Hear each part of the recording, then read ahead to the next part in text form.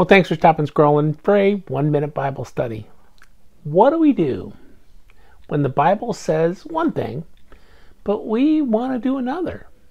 That's the subject for this week. And let's start the week by discussing biblical authority. And let's start with this well-known verse in 2 Timothy 3:16.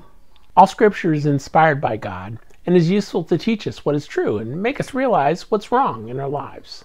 It corrects us when we're wrong and teaches us to do what's right. God uses it to prepare and equip His people for every good work. I think the key word in there is all. But that brings us to a problem. Does this include that stuff in the Old Testament that says I can't eat a lobster?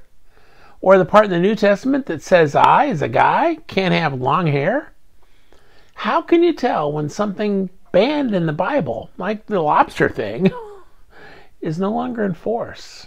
Or is it? Let's explore more tomorrow on Day of Devotion. We'll talk to you then.